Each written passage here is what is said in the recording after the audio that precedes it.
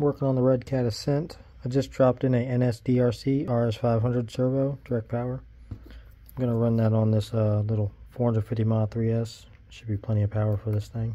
I'm going to run the truck off of this pack, this 3S pack. I could either tuck it in here and put the servo battery on top, or I can strap it to the side. I got options. But if I want to trail this truck, or just get more run time out of just running it around, I want to run this Z 4200 mile. Now I don't want to run it here because I want to keep it inside the cab. So there's no real easy way to put this securely in the chassis under the cab. So I'm going to design a bracket to hopefully hold this about right here. I'm not a designer, but let's see how it goes. After I get that in, I will clean up these wires. Let's see. Okay, the Bambu Lab X1 carbon says it's done. Let's see what it looks like. Oh, finished.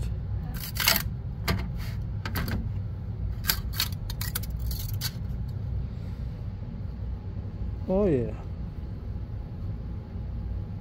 Came out decent. No complaints. Okay, let's see if it fits.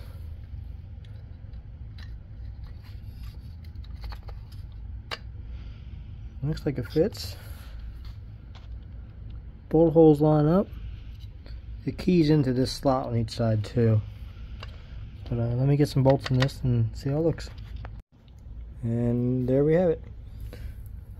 No battery in the back. Battery is in the cab, and it is the 4200 mile 3S pack. It's in there nice and securely. The mount works as I intended it to.